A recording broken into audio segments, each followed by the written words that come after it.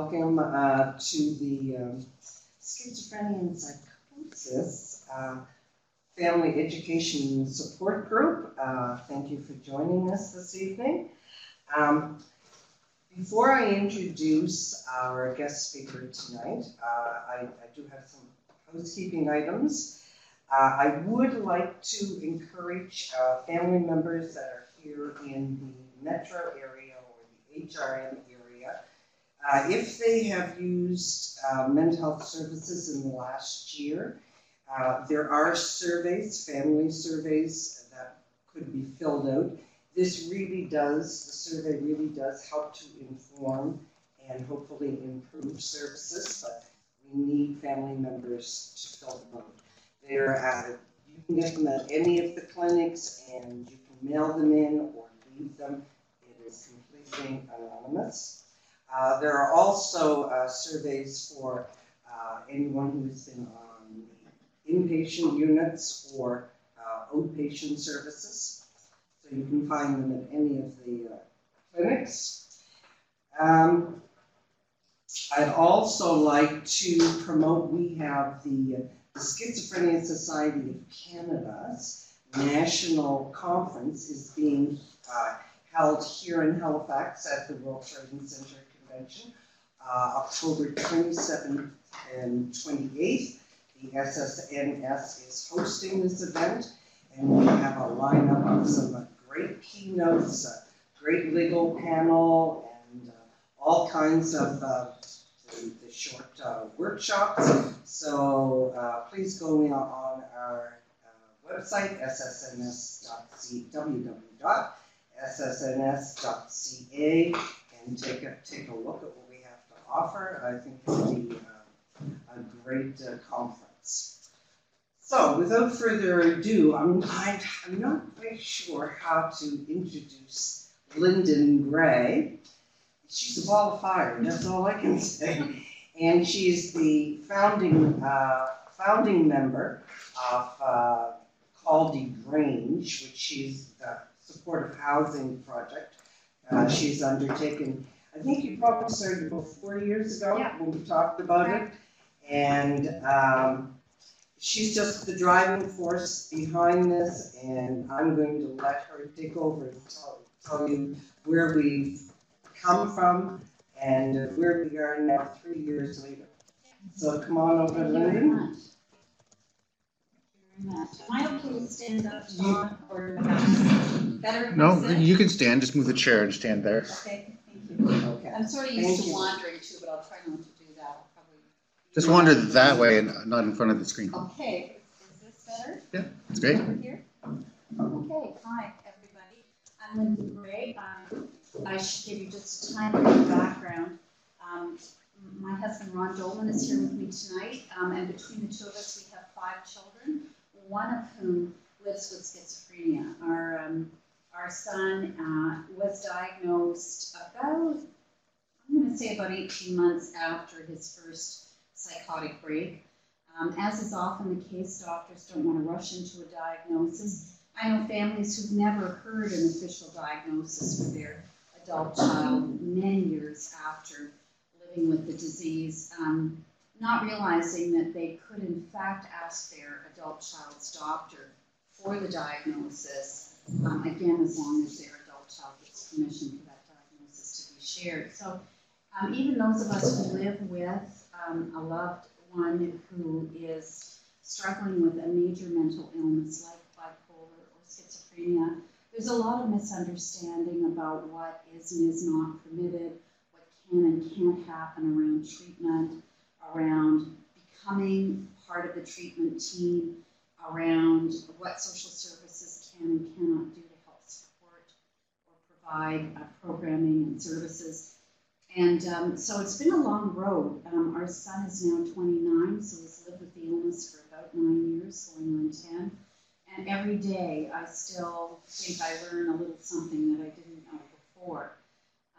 Often in the area of research around what exactly this illness is, because we're really still in pretty prehistoric phases of understanding and treating this illness.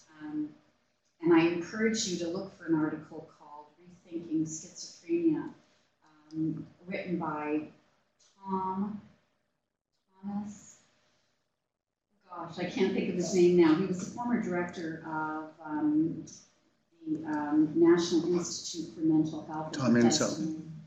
Insel? Insel. Insel, I-N-S-E-L. You can access his full article on a whole different view of this illness, and it kind of woke me up to thinking about it in different ways. And even very recently, I've heard another take on schizophrenia.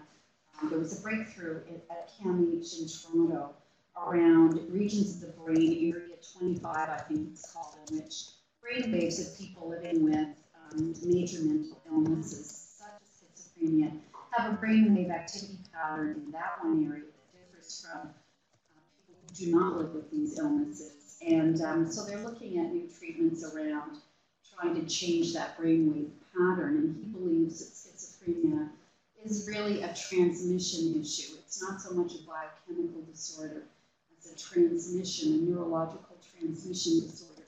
So that's yet another take on this illness that we really don't know very much about.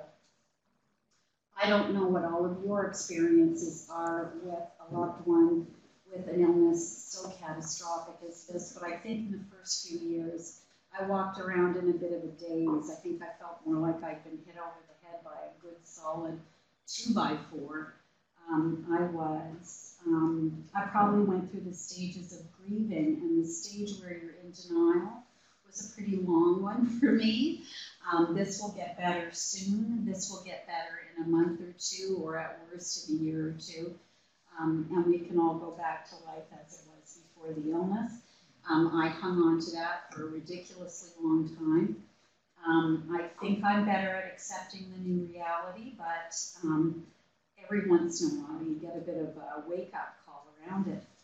And once I got through the denial and the anger and the this and that, well, the anger phase was a really long one for me too. I railed at everybody. I couldn't understand why the doctors didn't know more. I couldn't understand why there wasn't more research. I couldn't understand why there was so much stigma. I was just mad all the time.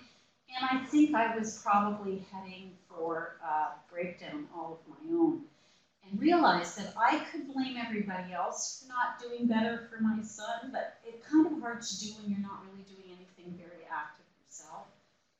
If I'm not doing anything to make the situation better, I can hardly complain that nobody else is doing anything to make this situation better. And of course, there are many people working on making this situation better, not always effectively, but there are a lot of people trying. And I needed to do my part. I think what worried my husband and I most of all is that we began to realize that this was probably going to be disabling for my son for a lifetime, that he would probably never be well enough to be a fully independent, functioning adult, that there would always be a certain need for oversight, support of some kind, and that if we kept our son at our home and cared for him in the way that we were doing, that we would create an individual who is less independent, less able to look after himself, less skilled, less connected to the community, less able to reach out for relationships. As we got older and less able to care for him, we were creating a situation in which our son was less able to cope without us. The thought of going into a nursing home, not knowing what was going to happen to my son, was pretty horrible.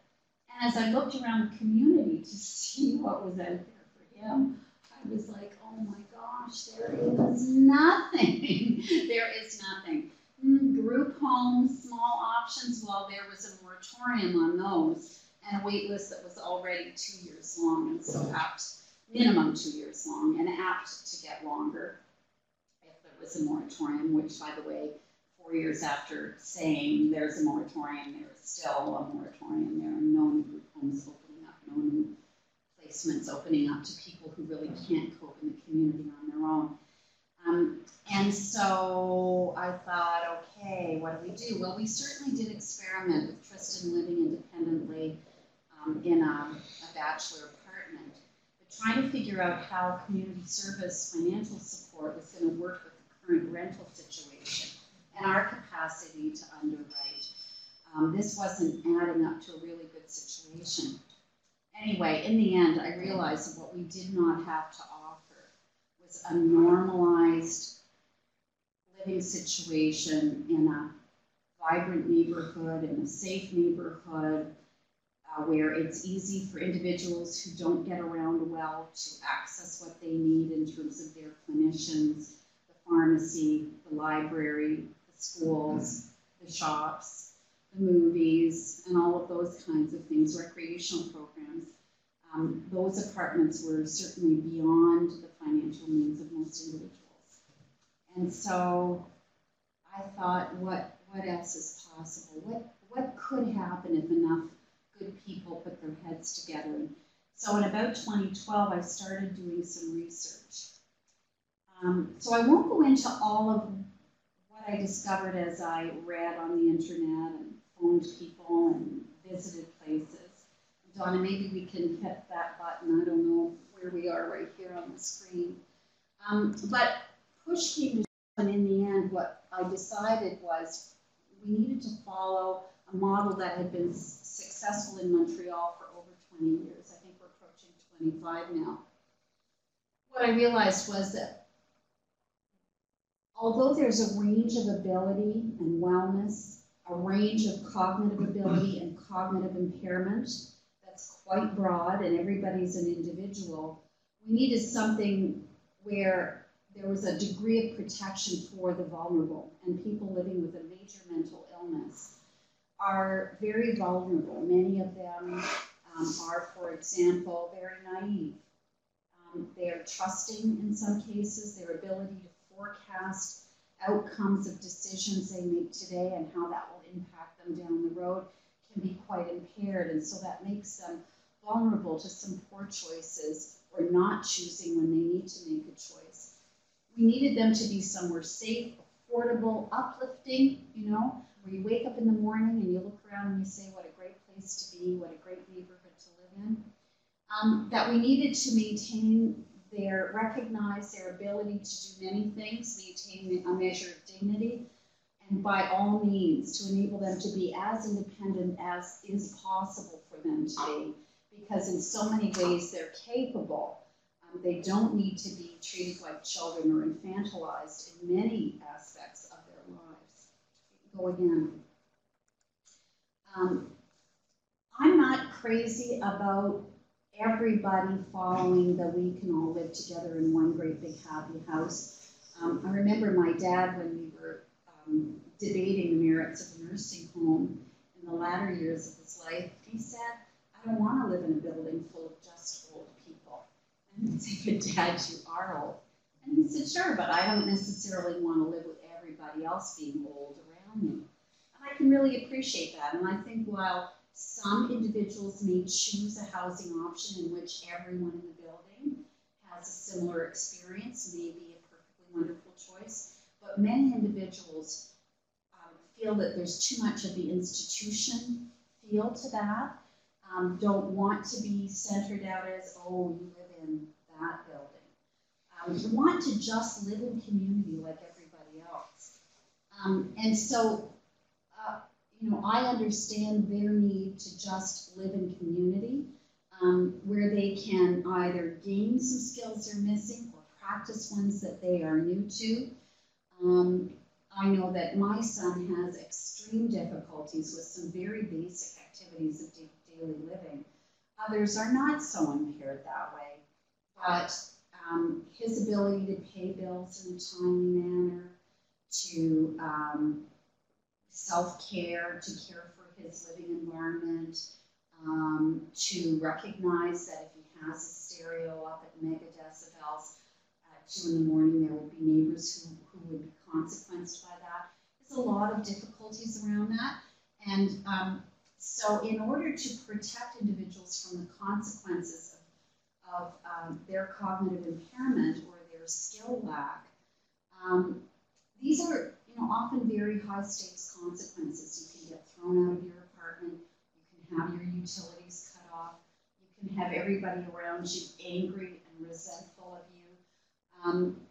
And so if they're living in a supported environment, there's backup there to help protect them from the consequences of messing up one or more of the skills that they need on a daily basis. We know many of these people don't comply well with medication, and they need some external support to ensure that they do maintain a regimen of medication that's best for them. And of course, you know, what saddens me is how much potential my son had to contribute, and I think probably still will. But, you know, society loses hugely by preventing individuals from making contributions to society that they're capable of. And so many people living with major mental illness are so cut off from society that they are rendered unable to contribute. And that really hits self-confidence. Social isolation is a huge problem for many people living with mental illness. They're living in their parents' home. Food is provided, laundry is done, bills are paid, recreation is with mom and dad or sister or brother. You know, there's social connection to family, but there's social isolation often to a peer group or to community workers, community activities, community resources. And so when you live in a Caldy apartment or a Brie apartment, we can guarantee that social isolation will be greatly reduced.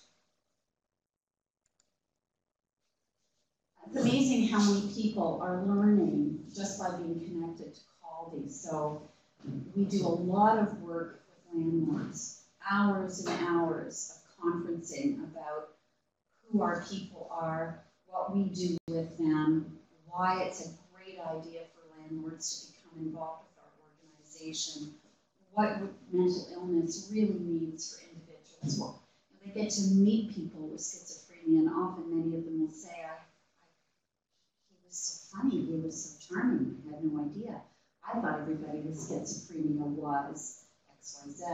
So we connect with families, we help provide support families so rarely get. We talk to volunteers from all walks of life who've never had connection with someone with a major mental illness who are volunteering to work with us. And oftentimes we involve students from local universities studying to be a person who's in social service in some form, occupational therapists, pharmacists, social workers, and their moms sometimes come, or their dads, and volunteer as well. At first the moms say, don't ever go into one of those apartments alone. And eventually they say, how can I volunteer too? So we know we're educating the community and helping to reduce the stigma.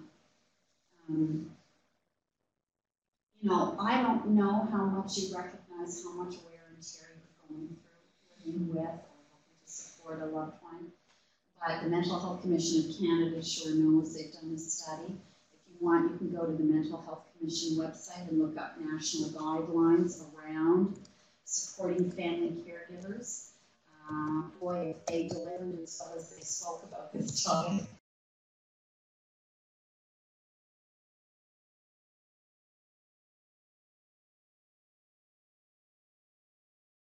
We'd be advocating for persons living with mental illness and contributing to their recovery. Like we do about 90% of the work, maybe more. However, the unpredictable nature of many mental illnesses, their longevity, the historical barriers to family involvement with the mental health system, we have been shut out. And although that's gradually getting a little better, you still have to have the sort of personality that I have, where I'm standing on the psychiatrist's desk saying, you may not be able to talk to me, buddy, but I can talk to you. You need to listen to me. Because you practically have to have that personality to get through to the professional healthcare providers. And of course, they have to live with the stigma that's still associated. And all of this can compromise the health of family caregivers themselves. And then they go on to say, inadequate recognition and support, all the burdens. When these situations create chronic stress for family caregivers, they become collateral casualties. So not only do we have a young adult with a serious illness, but we have burnt out families that are struggling to keep their own well-being kind of above rough water. So we're a nonprofit. We are a non-governmental organization, pretty independent. We have an 8-member volunteer board of directors, Donna, of which is one. We currently have one part-time employee, although I was able to pay his last paycheck on Friday. One source of funding, and it was pretty limited, has dried up. And the one that we were anticipating receiving is on hold right now. So he's going to volunteer with us for a while. He's looking for other work. We hope we can hang on to him because Matt is a pretty special young man in his late 20s. And we have, at the current moment, we have 8 volunteers who work with our residents. We have 3 apartments. 2 are 3-bedroom apartments. One is a 2-bedroom. 7 residents. We're currently screening applicants and going through the fairly long process, maybe a month to 6-week process of ensuring that we're a good fit for each other, the applicant and the organization. We are awaiting filling 1 spot at Carlton and Spring Garden, and then 3 in the other, and 2 in the St. Margaret's. The St. Margaret's Bay Rotary area apartment is a 2-bedroom. And all in Halifax right now, we attempted an opening in Dartmouth, but in the end, all the residents far preferred to be in Halifax. They thought their best chances of employment were here. They had family closer to this end of the HRM and so on. Yes, we'd like to be in Lower Sackville, Bedford. Yes, we'd like to be in Sprackfield. Yes, we'd like to be in Dartmouth.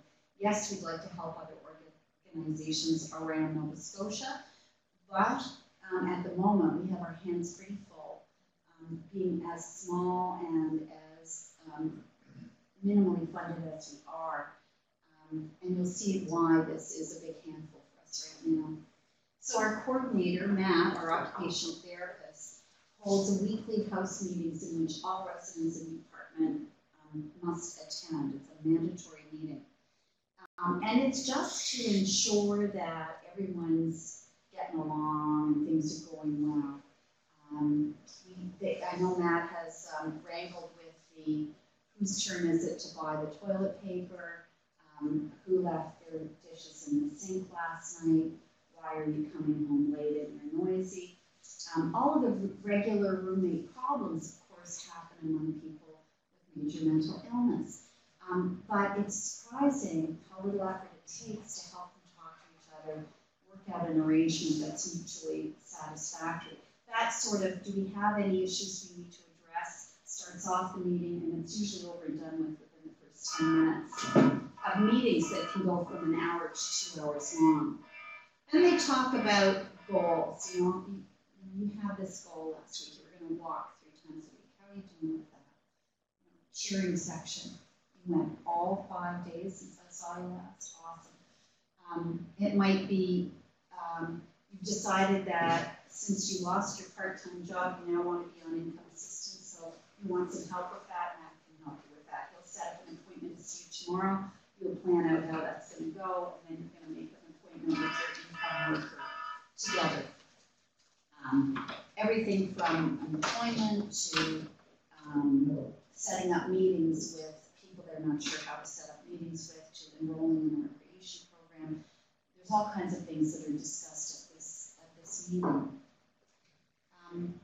Interesting how at first all the young men in their apartments went to their bedrooms, closed the door, and didn't come out for the first few weeks, and how now our Oxford group are buddies. They cook meals together, and they walk together, and they plan to do things together, and they hang out in the living room together. It took a while to come out of their shell, but they're gelling really well. And Matt just helps facilitate that. Matt's also monitoring wellness. If somebody seems a little off, there might be a discussion privately with that individual after the house meeting's over. How are you doing? How are you feeling? What do you think's going on? Do you think you need to make an appointment with your psychiatrist? Or like you're now on an every 3 months regimen. Maybe we need to go back to once a month for a while. Do we need to see a family doctor when we don't have one? Okay, we better fix that. It's that kind of monitoring and discussion. I'm telling you, Matt's been as busy. He does way more than the 15 hours a week we pay him to do right now. And of course, he feels more like a peer and less like a clinician to these young men because he's a 20-something-year-old himself. Worked in the shelter system, trained as a kinesiologist, then did his master's degree in OT, has been both a volunteer and an employee in Turning Point. He knows the mentally ill. He's worked with them part-time ever since he was an undergrad. So, great guy to have on board. We spend a huge amount of time finding the just right apartment in the just right neighborhood at the just right price. And boy, screening and educating potential landlords, just any old landlord won't do. They have to get it. They have to get who we serve, what we do, and why it's a good idea, even from a financial point of view, for them to work with us. One landlord, a great guy, his brother is my dentist, said to me, "Why should I do this? I've tried helping the addicted. I've tried having mentally ill people in my apartments, and it's a disaster. They leave within a year, and the place is trashed. They cause all kinds of problems for their neighbors. Why should I do this?" And I said, well, that's the difference between the communities spitting that individual out to sink or swim on his own, and a community who wraps its arms around these people and says, we know that you need some support, but that you can be a great tenant with support. And if you have a problem with anybody in one of your apartments that work with Caldy, you call us as well. You can call the tenant, speak directly to the tenant, but you can call us and we'll make sure we correct whatever problem is going on. You get your rent paid directly from income assistance in many cases. You never have a bounce check, you never have a late check. It doesn't get better than that for a landlord. And they get it. They do get it. And of course, I discovered one of the senior members of the executive of this property management company has a brother with bipolar, seriously ill, older than her, living in her parents' basement. Parents get no support for this young man. And she said, oh my God, if he hadn't agreed to this, I think I would have had to quit. So this organization gets it, and they're fabulous landlords. In fact, all three of our landlords are separate, different organizations, great people.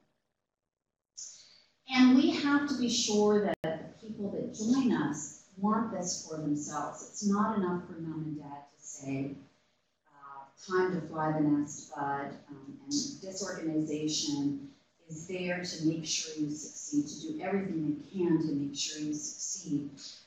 That individual has to be willing to at least contemplate connecting with a volunteer who might take them out for a walk with their dog, or who might go to a movie with them, or who might help them get connected to the visual arts community because they're painters and they want to get back in touch with their talent in painting. They have to be willing to consider that as an option. They may not have done it before, they may be scared of doing it, but they have to be willing to consider it. They have to be willing to follow and sign the Caldy Grange tenants agreement, which is very separate from the landlord's lease. And I'll talk to you about that in a minute. And so we make sure they really understand what they're getting into.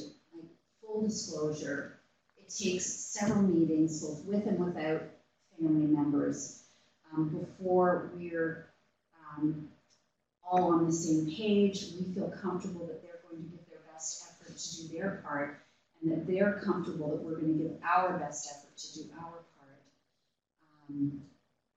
And of course, we work a lot with family members to ensure that they understand what this is about.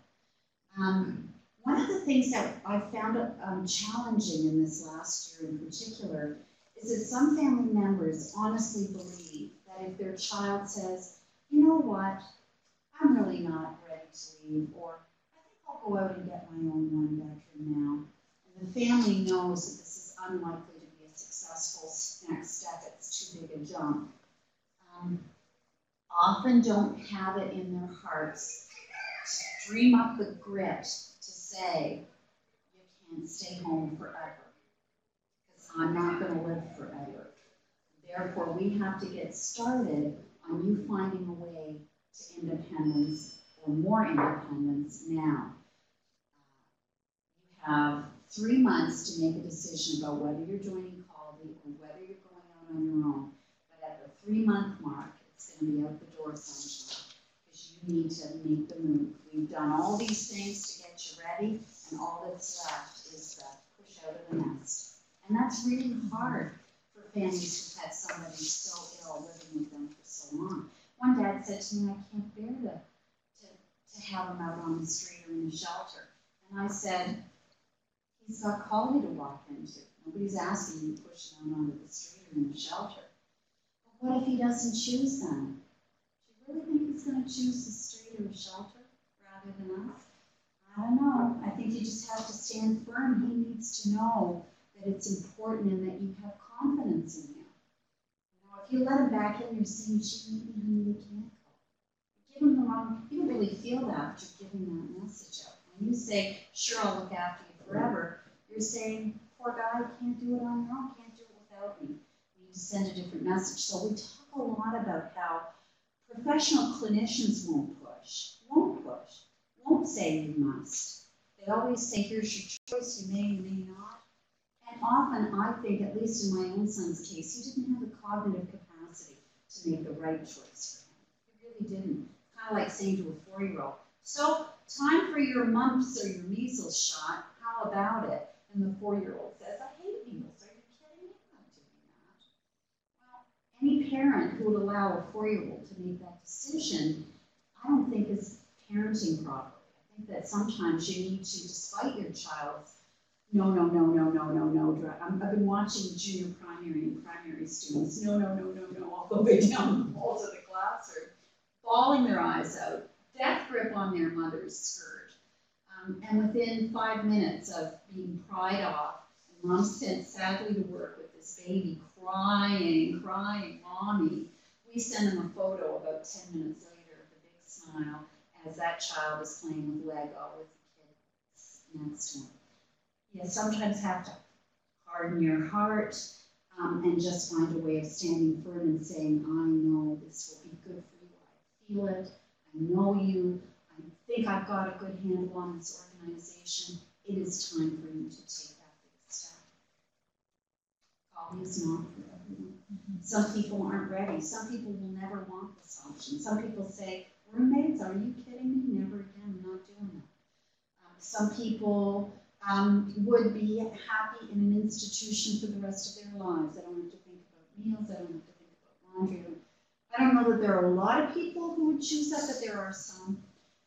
And some people really would choose to be home forever if only they could, not realizing that you won't be there as long as they will be. And so it's not for everyone. There are lots of models. There just aren't a lot here in Halifax. There aren't a lot of choices anywhere in Canada, but Halifax is particularly deprived. London, Ontario is doing a great job. CMHA down there does a lot of housing work. Our CMHA is more into programs for skill development and recreation and that kind of thing. They're not into housing up here. We talk to families about desirable prereqs. Somebody who's actively denying the need for medication or who really want to try it without medication but has not been successful in the past maintaining wellness without it. You know, it's going to be tough. We had an individual come through a fair few stages of the process of considering them for tenancy in the Caldy apartment. And when I went back over the tenancy agreement with them, the Caldy tenancy agreement, the first step of that agreement is to agree to maintain your to stay on your medication as prescribed, unless and until you've negotiated a change with your physician. Like you don't decide for yourself, I'll try it on a half dosage this month, or I'll double the dosage this month because I'm not getting the desired effect. Got to do that in collaboration with the physician. That's the #1 rule. And when I went through this, I think it was probably Matt had gone through it twice and I went through it once with him. And he said, I should probably admit to you that I haven't been on medications for like about 7 or 8 weeks. And I thought, now it's going to fall on the floor. You didn't mention this the last 2 times we talked about this. Yeah, I'm feeling a little guilty that I didn't speak up. I mean, you didn't ask me flat out if I was still on my medication, but neither did, of course, he offer it up.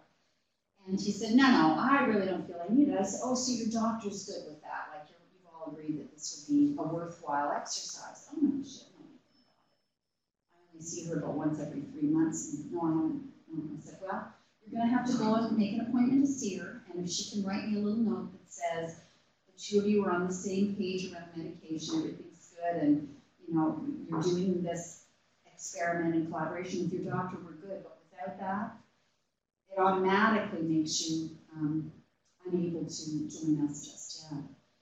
We also went on to talk about other things with this candidate, like goals. And we talked about being willing to accept some support to learn new skills. And he said, well, new skills like what? And I said, well, Mom, maybe you know this young man better than anybody else in the world, I'm sure. But what would you say would be a good skill for your son to work on as a Caldy resident? And she said, grocery shopping. And I said, oh. Now, he had recently moved from his mom's apartment to a small bachelor, almost like a rooming house situation. And I said, but haven't you been living on your own for a few months? Yeah. Well, how do you do your grocery shopping? Mom does it for me. She drops the groceries off. Right? And I'm like, oh dear, that's going to have to stop because you have to learn how to do your own grocery shopping. And he turned to his mother and he said, you never taught me how to do that. Really quite angry. I said, well, give your mom a break. There's really no grocery shopping 101. Like, pretty much everybody just hangs out with mom or dad and goes grocery shopping a few times, and then eventually they give it a try on their own. There's no real course, like we learned a series of lessons. I'm very nervous about being in busy grocery stores. I said, I get that. Kind of bugs me too. Don't like long lineups. But Sobeys is open 24/7. So you could go at 6 o'clock in the morning and roll a bowling ball down the grocery aisle and you wouldn't hit anybody. Good time to grocery shop. Like, we'll help you with little ways around some of the difficulties. Anyway, long story short, he phoned Matt the next day and said he didn't think Caldy was a good fit for him. Not ready to take responsibility for independence, not ready to accept some form of medication is likely to be necessary for at least the immediate future. And so he may come back a year or 2 or 5, we don't know. But that's why we go through this process, because we don't want to make that spot in a Caldy apartment unavailable to somebody ready for the support if it's being occupied by somebody who can't grow in that situation easily. So we work on that. Not everybody, as I said, is suited to shared living, and so that's something they really want to think about because you're sharing common space. You have your own private bedroom, but you have to share kitchen, bathroom, and living room. And we want to help them form good relationships. They may not have all or even some of the skills necessary at the beginning, but they need to want to connect to others. And most of the young men I've met are very keen on this. One of our most recent Caldy residents said, my number 1 goal is socialization. So we can help with that. And they need to participate fully in the Caldy community. We've encouraged some of our residents to join the Bloom program. I don't know if you're familiar with the Bloom Pharmacy program. You know, we help them develop better relationships with their outreach worker at their clinic. We've helped them make better connections to their social worker at income assistance. We've helped connect them to the library or the, whatever, the various and sundry people and places. Introduce them to the York Redoubt. Some of them have lived here all their lives, never been to York Redoubt. So grab a dog, grab a few people from Caldy, head out to York Redoubt, and oh my God, next year. So just get them out and about. And if they're not willing to do that, then this is probably not the place for them. So there are about 10 items on the Caldy tenant agreement to help ensure that they understand that, for example, their buddy from hospital cannot come and camp out in the living room. It's just against the Caldy tenants agreement because it's respectful of the other roommates in the house. Now, if they have a friend who wants to stay for a night or two, they're visiting the city, for example, or they just want to have an overnight with a friend, that can be arranged. They need to talk to their roommates and make sure their roommates are okay with that. They have to talk to the OT and inform him that that's the decision being made, and that's fine. But what we don't want is Sister Maria, who has an addiction problem, sleeping on the sofa for 10 weeks. And so we want to be upfront with tenants about, when you're sharing, it's not the same as having your own place. You've got to be considerate of your other members. So any of you would like to see that tenants agreement, I can certainly send you a copy of it or show you. I've got it sitting on my laptop. I meant to print out a couple of copies and I forgot to do that. But it covers all kinds of just what others might consider common sense, but may not be front and center in the mind of a Caldy resident. I don't know what you want to know about who pays the rent, how does income assistance play a part. Do you want to know more about the model that's been operating in Montreal for a quarter of a century? Do you know our challenges around funding? Do you know who refers to us? Do you want to know? I'll turn it over to some questions. Either people online or people here in the room, whatever. I'll start with a question. Sure. There's obviously a lot of work that goes into identifying who is a suitable person for Caldy. Yeah. Even so, sometimes things don't work out. Have you had that situation? We have. Yeah, we have. So there was an occasion, for example, when a psychiatric nurse from from one of the clinics, not from critical care, but from one of the clinics, the outpatient offices, who hoped and recommended that one young man join us. And it was a little before we became a completely independent organization. We were affiliated with another for a while, and she worked with that other organization. And so when we started to provide support in this apartment, what we discovered was that this young man was not taking medication as prescribed.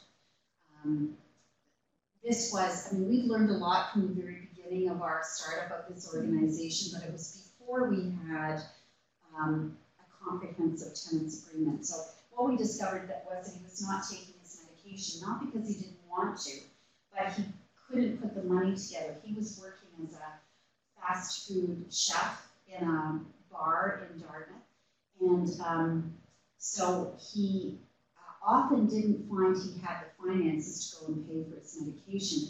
And his medication was coming through the IWK because that dispensary is the least expensive dispensary in the HRM. And he didn't want to cross the bridge, he didn't like the bridge, he hated coming over to the Halifax side. So between the money and the travel, he wasn't taking his meds. And he clearly needed them and was even willing to take them, just there were silly barriers to him taking his medication. Also, he was still consuming marijuana at fairly high levels. And while he kept this hidden from the clinician who referred, we were all unaware until he started living in the apartment. And despite our best efforts to convince him that this was not a choice that was going to lead to better things for him, he was flatly unwilling to change that practice and was being honest with us about it. And so we helped him find another living arrangement and moved him out of Caldy. He wasn't a good roommate for the other two people in that apartment just by virtue of smoking marijuana in the apartment. That alone would make him an unsuitable roommate. So yeah, we've had other cases where adult child said, all the work that Caldy is to me, I don't really want to do it anymore. Can I come home? So, but the work involved really not a lot of pressure to perform. It was just whenever a recreational activity was suggested, he was never interested. He stayed at his mom's house 5 days out of 7.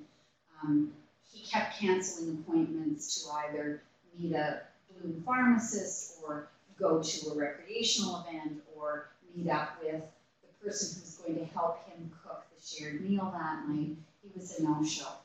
And Mom was happy to have him back home because he wasn't ready to do the things that would help him develop more skill and independence. And so, fair enough. I mean, if you've decided that this is more than you were willing to undertake, you thought you could or would, and then you decide you didn't, and it's not a jail, we don't want to keep people there, and so well.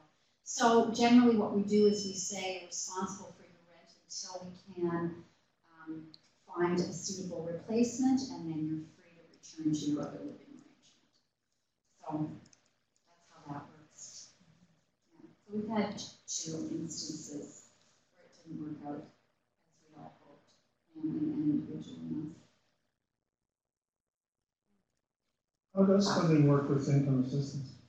Well, really well for the most part. I've had a really good relationship with the Department of Community Services and Income Assistance. I think it took, though, me attending a mental health court meeting. So all the people that work with people who are struggling with a major mental illness who get into difficulty with the law, they had a meeting with the judge, mental health court judge, and many of the senior people in the Department of Health, Community Services, and so on.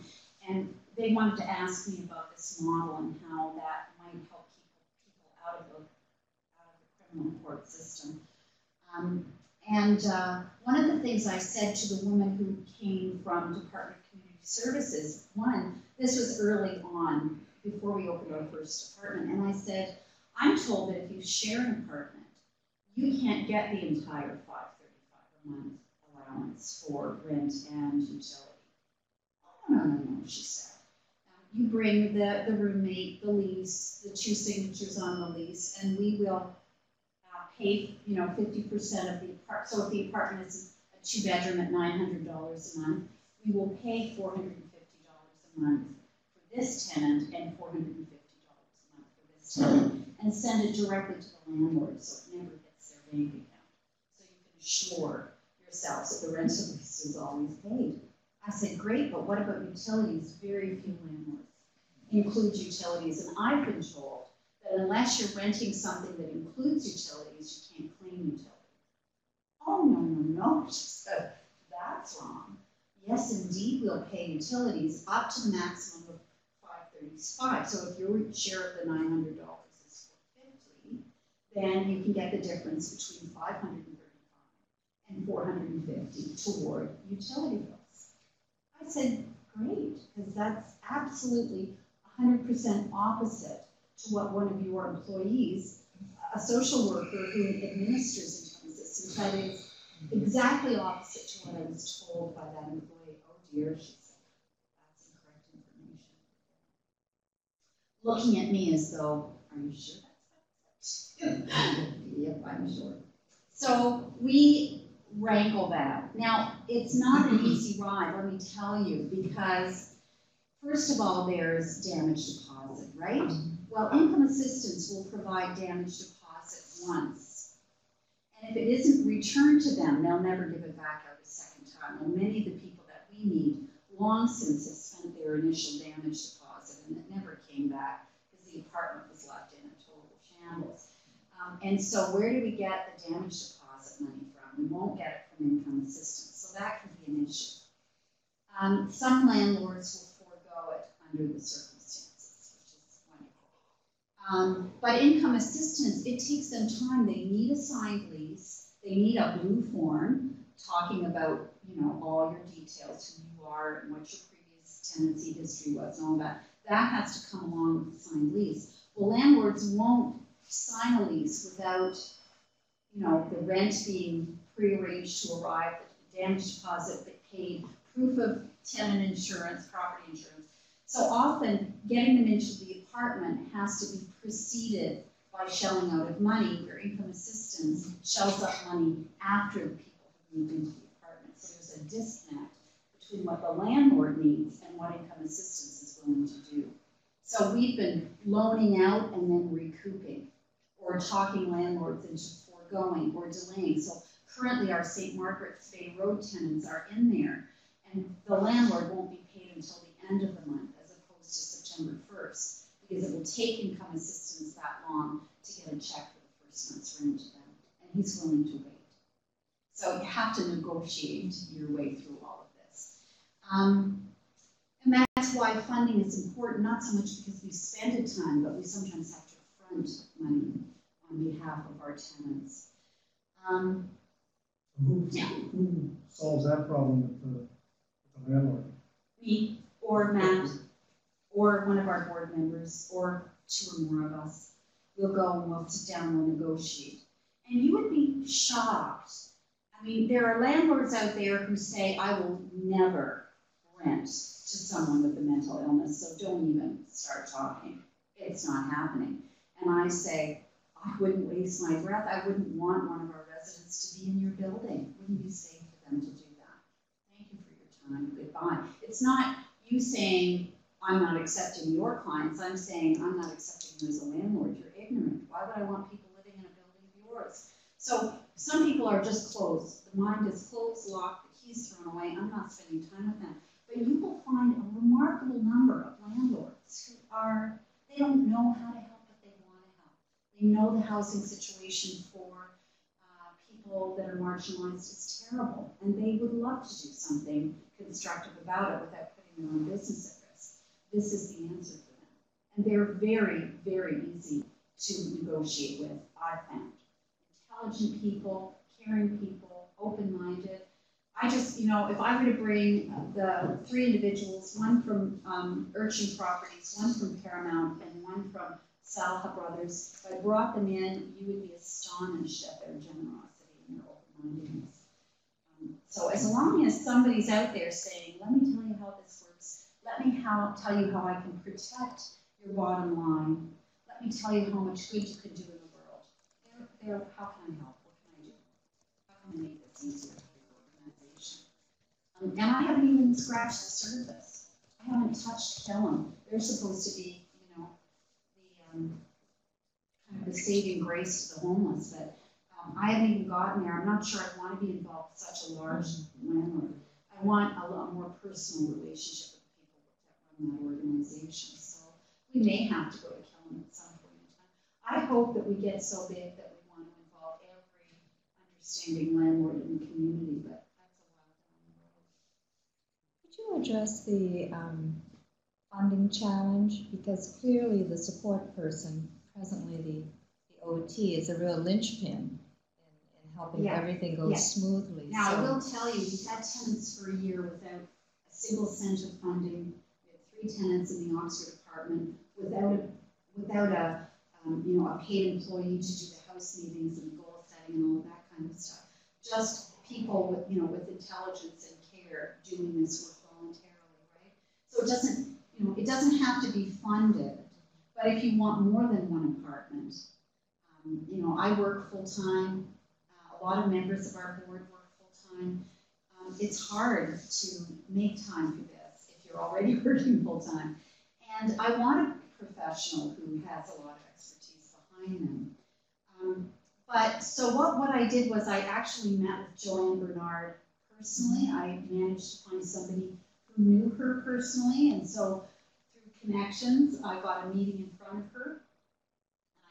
What our challenges were, doing all of this without funding and just with the help of volunteers.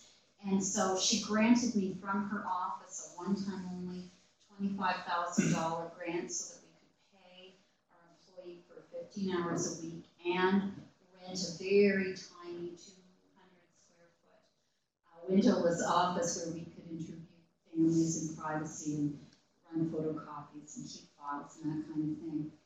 She said, your job will be to find staple funding. And I said, oh, that's going to be easy, Joanne. Only kidding. But thank you for the break. Thank you for the opportunity to expand a little bit and go out and take the time to find funding. Right now, I'm waiting to hear the outcome of a $75,000 grant application so that we can extend to Matt a full-time contract for a year and expand the number of apartments therefore. So it can be done on a very tiny microscopic level without funding, but with funding, we can start to fill a huge, huge need in the HRM and across the province for appropriate housing for adults who have been given a tough hand to begin with without the lack of support in the community.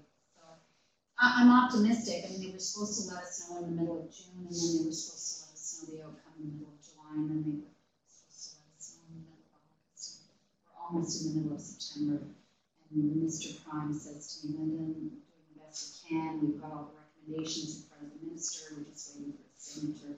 I don't know when that will come. So we've had to cut Snyder loose for the moment, and continue to seek out other sources of funding.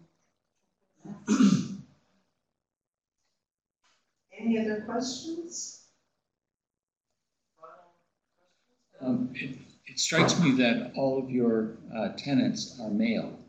they are at the moment. I see. Yeah. We actually have a woman who has applied. Yes. Was referred by her psychiatrist, and so she's applied and she's in the process right now. Now, whether she's willing to share in a co-ed apartment or not, because they do operate a few of those in Montreal, and they have many more all-male apartments in Montreal. They've got a total of 10. 7 of them are all-male, 1 is co-ed, and 2 are all-female. And I think in part it's to do with incidence and degree of impairment from the disease. So at the moment, it just seems to be that there's way more demand from families of young men and daughters. But absolutely, we would love to open an all-female apartment or a co-ed apartment down the line. We really would. All we need is three gals that want to get together. Yeah, and funding. I mean, people are starting to discover us. We've placed one person referred to us from the Beacon program in Kentville. I don't know if you know the Beacon program. Underutilized. It's a 6-bed unit. When we met with the first referral that they gave us, 2 of the beds were empty. I mean, 6 beds, and he's from Cape Breton, this young man that left the program after 6 months and came to us. Why are there any empty beds? Since in Landing, we've had a referral from only 1 of the 3 bungalows is available to people recovering from major mental illness. A $10 million investment in helping people reintegrate into the community, and 2/3 of it is shut down. And there's talk of turning it into an addictions recovery center instead of a mental health recovery center. So a lot of the beds in the 10-bed unit that's left open are empty. Like, it's wrong, but that's what's happening right now. So people are starting to get to know us, though. Doctors are phoning us, psychiatrists are phoning us, social workers are phoning us, people in the Beacon are phoning us. It takes a while before they can really trust that, we're actually offering a reliable, common sense, practical solution to the dilemma of where. One mom has contacted us recently, quite distressed, because the placement for her son right now is being brought to an end. They feel they can't do any more for her son, and if he can't move back in with her, they will deliver him to a shelter. No, this is not what the rich people are. It's just not. So,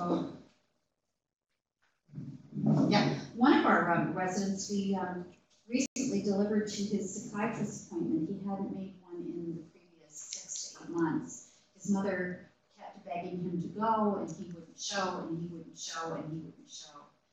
And for whatever reason, his outreach worker at the clinic, even though he visited the clinic routinely for medication and for social affairs, he never went for his doctor's appointment. And so a friend of Caldy jumped in his car and went over and picked him up and delivered him to the psychiatrist for the first time in 8 months. And his mom met the psychiatrist for the first time and spoke to the psychiatrist for the first time.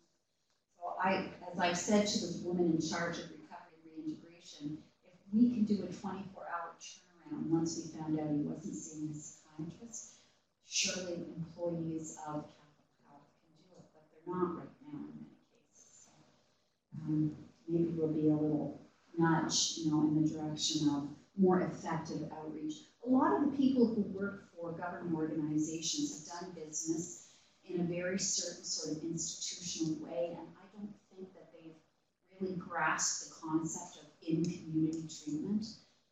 They don't know how to do business that way. They know people coming into their building. They don't know how to get out of the building into the community. So hopefully we'll provide them with some examples of how to do that more effectively right now. So the program, you said the French. La Brionville. Our son lives in Montreal. Oh yeah, He's been there for 8 years. yeah. And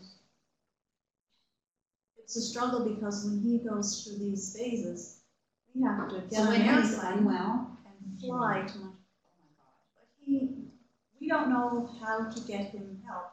That's- Well, I'd be happy to provide you with contact information for the brief, for the social worker. They have 10 apartments, as I said, 30 residents, and they have one full-time and 2 half-time coordinators to manage those 10 apartments. And Cheryl is the senior coordinator. I'll give you her contact information, and you can talk to her more specifically about the detail of your family situation and ask her. I mean, I don't know if your son would be open to shared living. He may or may not be at this point, but maybe a visit to L'Abri and maybe meeting some of the residents. I mean, I did that. I took the train to Montreal, and I spent lots of time with residents and volunteers and board members, and I was so impressed with the how well everybody was functioning in those apartments, how well they were living in those apartments. And your son might enjoy meeting some of the residents of Caldy apartments and finding out just how great that situation can be for individuals who don't mind sharing space. He's extremely social, but now he's Yeah. starting to isolate himself. He's never done that in his Oh life. boy, that's scary. So it is That's scary. scary. He's trying to Well- get through university. Good for him. No meds. It's Yes, tough situation. Is he still in touch with a physician down there? no, he doesn't even have one. Oh. When we go up, we have to take him to the hospital. It's a So real Cheryl will give you, I'm sure, will listen well and talk to you about some options you might want to consider. She's very experienced. Yeah. In the long term. Well, Thank you. so much. You're very welcome. Linden. My pleasure. Oh, excellent. Yeah, great. Thank you very much. I've got a couple of Caldy brochures if anybody wants one. Okay. And That concludes our portion of the evening for our guest speaker, Linden. If you have any questions about Caldy in the future, you can just give me an email and I can put you in touch with Linden. And we're going to have a short break and then we'll return to have a little discussion among ourselves. And any questions online for people? Okay, so we'll close for a while. Thank you. Thank you.